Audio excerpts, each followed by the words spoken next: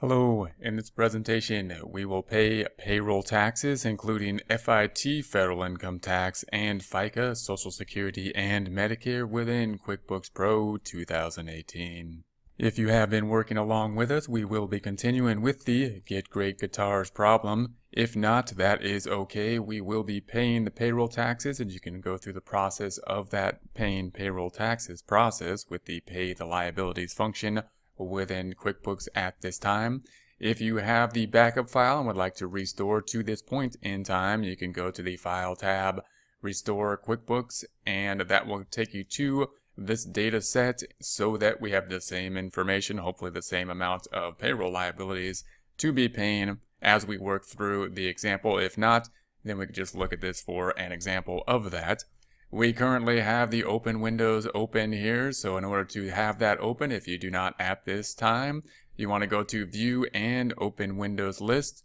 We also have the only open window, that's the Home tab, and so we're going to go to and make sure you have that open by going to Company and Home tab. That's where we are. We will be, of course, down here in the Employees section working with the payroll. Our goal now not to process the payroll, but to pay the payroll taxes. In order to do this, we'll give a quick recap of what we have so far in terms of what is payroll, how does it process, what are payroll taxes, how are we going to pay them, who are they going to be paid to. So within payroll, there's a lot of options within payroll. QuickBooks itself has at least 3 tiers of payroll options, and has another option which is basically the free manual version of payroll option. Those 3 tiers typically will differ in terms of the types of reports and the number of processing in terms of forms that will be processed, including the state forms and the federal forms at the year end and quarterly, how much they will be populated from. The state forms often being the more difficult forms because they're going to differ from state to state. If we're talking U.S. federal forms, usually pretty easier. They're still not the easiest thing to process, but they're easier than some other forms because, of course, they will be standardized throughout the entire area, and so they'll be standardized. The state forms typically could cost more. If you use the manual process, then you'll have to actually calculate the withholdings as you enter the payroll within the payroll processing system here. So that's going to be the concept. The other option, of course, we have is to use a third party, such as like ADP or Paychex, to process the payroll for us outside of the QuickBooks system. And then we'd have to link that into the QuickBooks system in some way with a journal entry of some kind so that we're recording the proper expenses related to payroll in our system. No matter what tier of the payroll system we have set up, your employee system within the Home tab should look something like this. We'll have an enter time, we'll have a pay employees, and we will have the pay liabilities. The pay employees is what we've looked at in a prior time period. That's what we do when we process the paycheck, when we're actually printing the paychecks or entering the data for a pay period that has ended, including hours that the employees have worked, generating the paychecks. That's those paychecks being calculated as their gross pay minus what was taken from them, not for our purposes, but to then be paid for them in part to whatever the state and the local, that including for U.S. the federal income tax and FICA, which is Social Security, and Medicare. Now, of course, we're going to pay those. So in order to look at the payroll process, we have this nice little icon, and we could just click this icon and pay the payroll that is due. But in order for us to get a better understanding of this, let's take a look at the forms and what we have so far. When we generate this pay employees, we will be withholding some from our employees for FIT and FICA, Social Security, and Medicare, and we'll have to pay our portion of Social Security and Medicare and whatever other payroll taxes that we are responsible for too as well. So it's including federal unemployment tax. So anyways, we're going to go to reports up top. We're going to go to company and financial, and then we'll go down to the balance sheet. We will then change the date ranges in the customer reports section, clicking the customer reports section and changing the date range from 01/01/21. We will be working this in the future to 12/31/21. We're going to look at the entire year that we will be working in, and OK. Although there's only one date up here, that'll allow us to drill down on the date ranges and see the detail within the date ranges. What we're looking for is the liability accounts, us owing the state and for the taxes in terms of payroll taxes. Here they are here. So we have the payroll taxes of $1,598. If we double click on the payroll taxes, we then have the items here in terms of the payroll taxes. They are generated from the paychecks that we have been generating.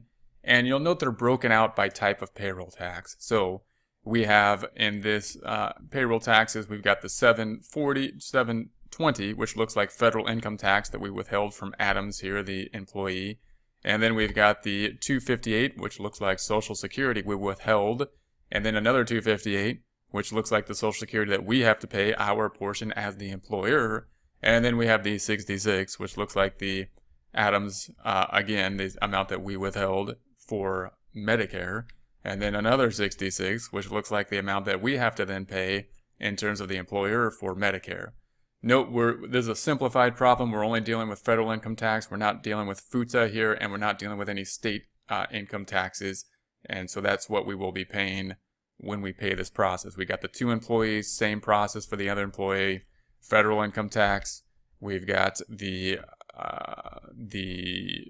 Medicare for the employee, the Medicare for the employer. Oh, sorry, this is Social Security for the employee, Social Security for the employer, Medicare for the employee, Medicare for the employer for our second employee. If we were to double click on any of those, we can see more detail within here. And if we want to see more detail within this check, this is really the net check. These are the net taxes that were taken out of the check. If we want to see the detail of that amount, we can go to the paycheck here. And we see this item, this is the earnings. This is not shown, of course, on the payroll tax ledger or transaction detail we were looking at.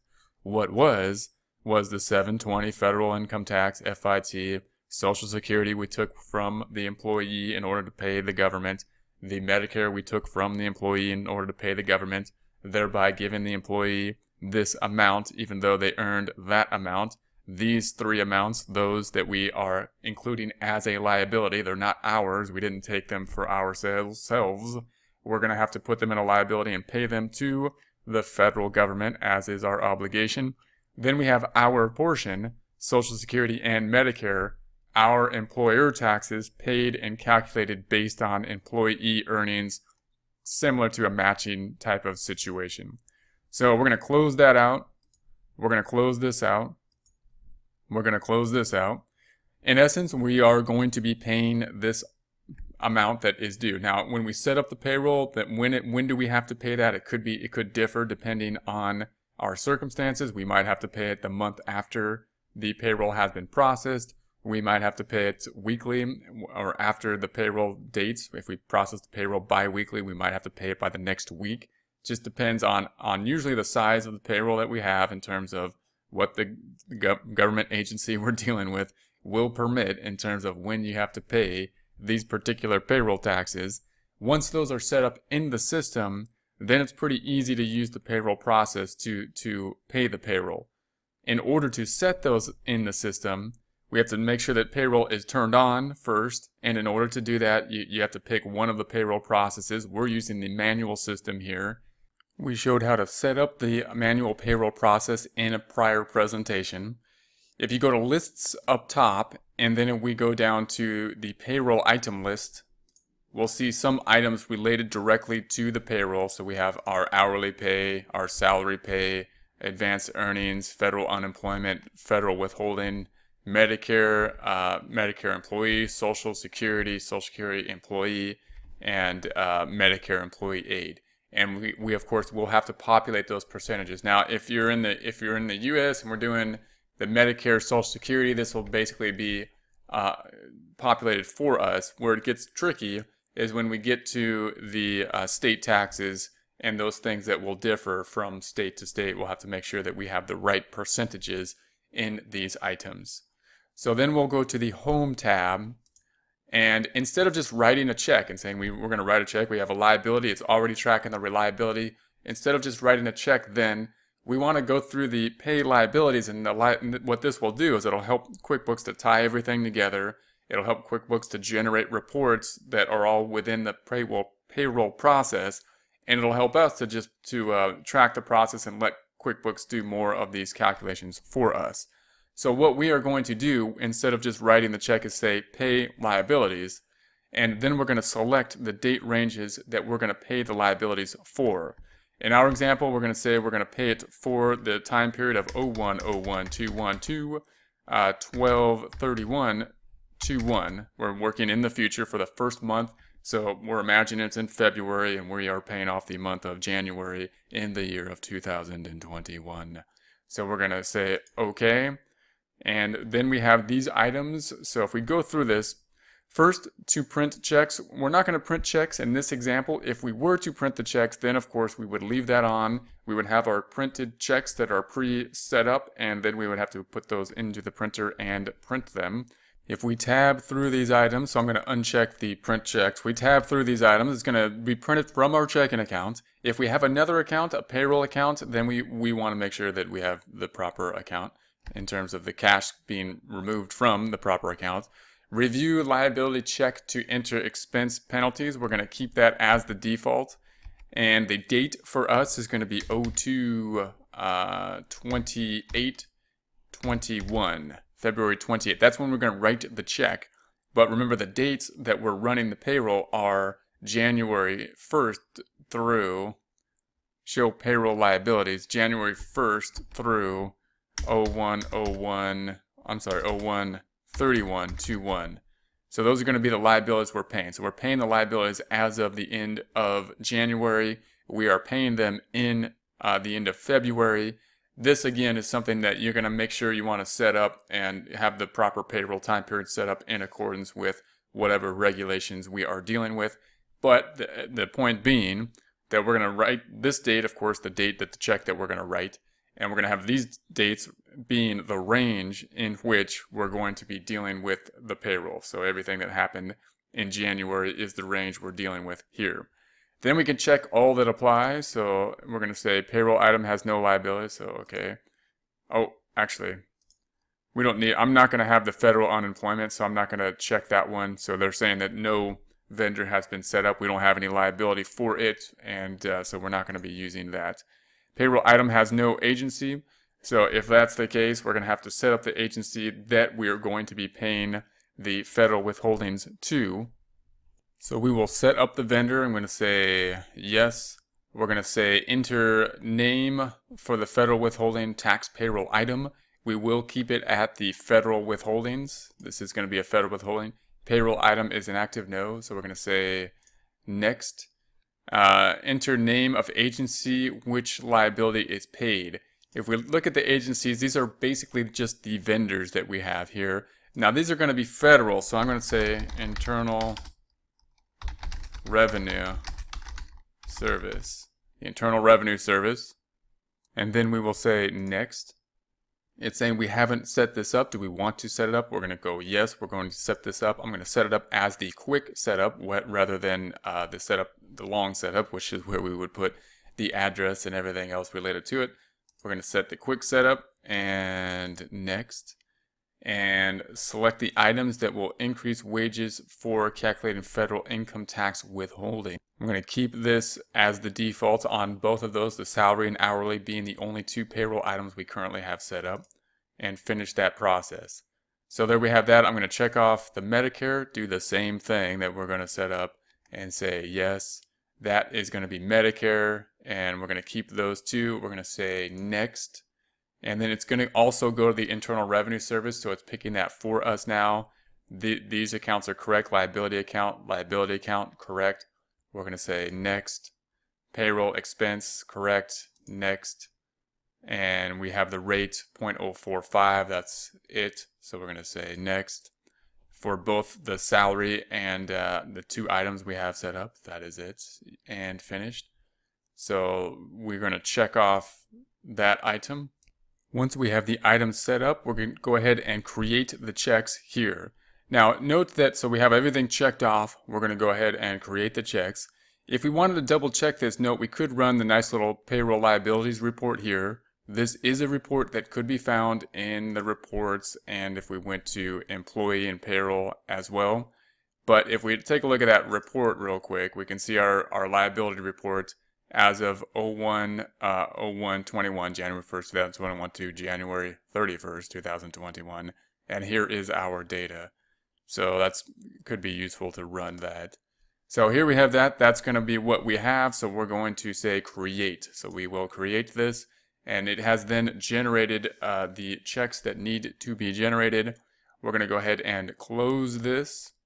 And then if we take a look at what has happened, we can go to the balance sheet at this time and scroll up to the top, looking in the checking account, double clicking the checking account. Scrolling down, we see the checks that we have written. We wrote the 3 checks here, put them in as separate checks. So there's the 830 there that the payroll check has been generated. So when we go through this process, it will create an actual check. And we can also go to close this out. If we go to the payroll liability, then if we scroll down, we have the payroll liability. That is now 0. So if it's 0, then we could check this by going to the lists up top and going to the chart of accounts. And then we're looking at the liabilities. We want the payroll liability. There it is. It's at 0. If we want the detail, we can double click on that item and see the detail. If we want to look at the individual checks, we can check on an individual check and see some of the detail for that. So if we close this back out, back to the Home tab, that's going to be the process for paying the liability. Once again, once it's set up, it's not too bad of a process. It does take a little bit of setting up. We did have to set up some vendors at this point, even still, that had not yet been set up for the payroll process. But once those had been set up next time, it would be much easier for us to pay that payroll liability, and fairly easy for QuickBooks then to track that information. We just got to make sure that we have it all set up properly within the setup process when we put the payroll items together. Remember that when we did pay off this liability, note what happened is we paid off the liability, decreasing the liability, and decreasing the checking account. No effect on net income at this point in time, at the point in time we pay off the liabilities.